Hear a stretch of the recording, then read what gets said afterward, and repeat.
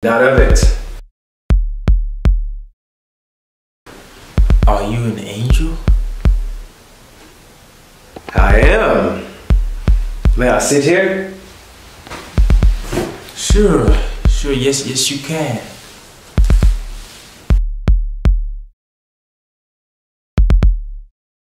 I feel like right now I'm falling on my knees to worship you, but I know I shouldn't. Oh no. Please don't worship me.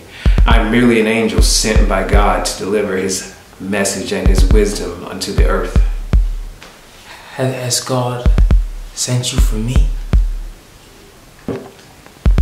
Yes, he has. Let me show you my human form so I don't partially blind you. Thank you for that. Thank you. If you don't mind me asking, what does God want with me? Bear with me. Let me start at the very beginning. Creation was a moment where three-dimensional reality, space-time, and the spiritual realm came into existence. The whole entire universe appeared in mere flash. For the creation, it was an instant like of a big bang. For the creator, the beginning happened when he spoke, saying, "Let there be light." And so there it was. The beginning was at a point where matter and antimatter collided. Matter moved faster than the speed of light. Everything that was pulled apart was pulled together. The Creator's breath of life was given to man, created in his image to be fruitful and multiply. Chaos and order, heaven and hell, light and darkness, love and hate, life and death were all planned before human existence. The fall of the 1/3 of angels, the sinning of Adam and Eve in the Garden of Eden, the flood, the Exodus, and the death and the resurrection of our Lord and Savior Jesus Christ were all in the order and chaos of the beginning.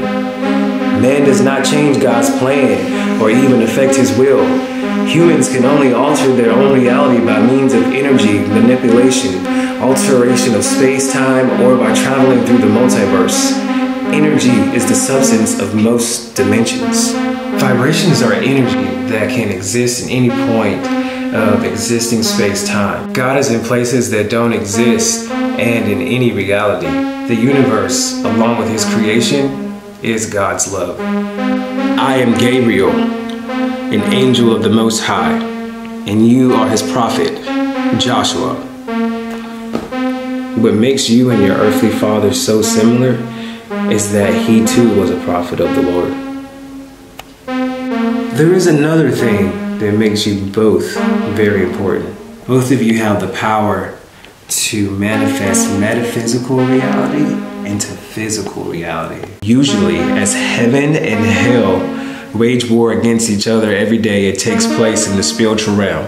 The three-dimensional world remains unaffected by the chaos of the spiritual realm.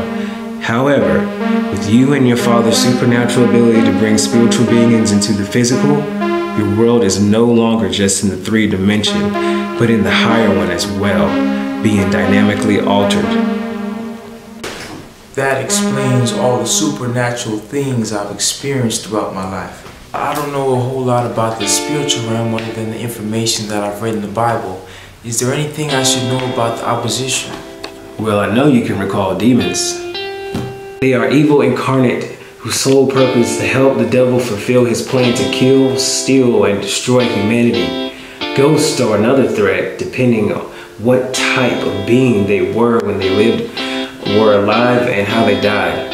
Shadow spirits are tricky creatures. They lurk amongst the shadows and suck the life forces. Dark souls, jinns, fallen angels, Nephilim, succubus, incubus, and leviathan are other fierce threats.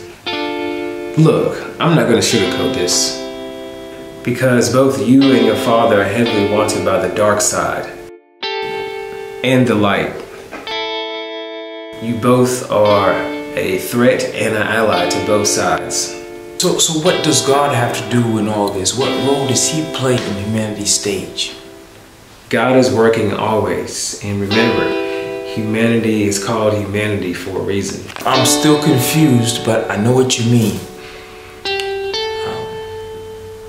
Do you have any questions for me, Gabriel?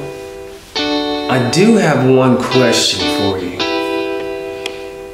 Do you know the full extent of your powers?